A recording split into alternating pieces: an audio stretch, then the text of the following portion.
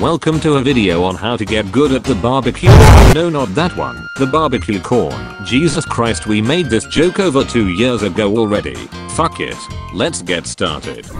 The barbecue corn is a variant of the corn class, who used to be the absolute king of corns way back in 2016, before PopCap continuously kept shafting him with each subsequent patch. The barbecue corn's obsession with barbecue sauce is what eventually led him to completely drenching both himself and his primary weapon in the stuff like it's some sort of cocaine addiction. The weapon fires at 675 rounds per minute and has 30 ammo per clip before needing to take a lengthy 2.5-second reload. Each shot fired can deal 4.5 damage for a normal hit and 5.4 damage for a critical hit. The weapon's damage output does drop off a little bit at mid-range, with it going down to 3.5 damage for a normal hit and 4.2 for a critical hit. Each time the player hits an enemy, they will be set on fire for the next 3.75 seconds, taking 4 damage every 0.75 seconds. Additional hits will refresh the duration, but sources of healing will instantly remove the effect. Additionally, one will notice that barbecue corn's weapon is very accurate, only having a mild amount of recoil, but no form of weapon spread or sway. This tray actually allows this barbecue smothered piece of shit, encased within $9 quality tin foil smeared in glue, to aggressively snipe at enemies, since the high rate of fire and near 100% precision makes it very effective to duel long-range opponents like pirates, and even if your accuracy is on the same level as jetpack joyride plays. As long as you are able to land at least one bullet, the fire damage will be able to carry your crippled ass to victory.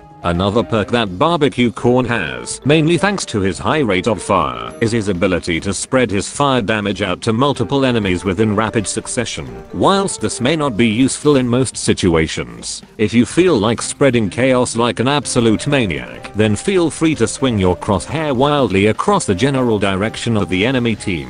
However, whilst one-on-one combat will remain relatively unchanged for the most part, you should avoid direct encounters with high health opponents such as All-Stars, SBs, and especially Z-Mechs, since your damage per clip is extremely low, at only 140, and that's not including outside sources such as healing or armor. This will cause you to take an extremely long time to kill them, which will likely result in them killing you and writing your death certificate long before you can kill them. The optimum upgrade setup for the barbecue corn would be the ammo, reload, and fire upgrades, with the ammo and reload upgrades being especially important as due to barbecue corn's extremely low damage per clip of 140, increasing it to 160 plus gaining back your ammo capacity faster will allow you to take on more risky encounters with absolute certainty. And the fire upgrade, simply because of how low his damage output is, he needs every bit of assistance he can.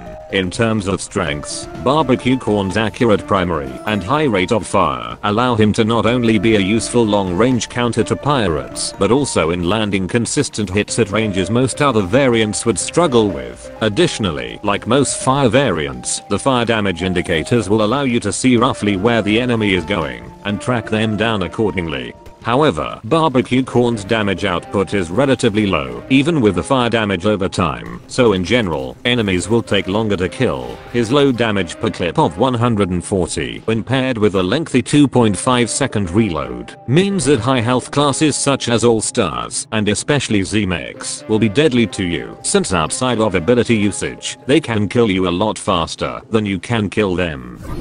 Thanks to this guide, you will now be the master of annoying the shit out of people, as well as knowing the true power of why everyone despises barbecue corn mains. Be sure to come back for the next episodes next week. Thanks for watching, and don't forget to subscribe for more shit like this. Have fun.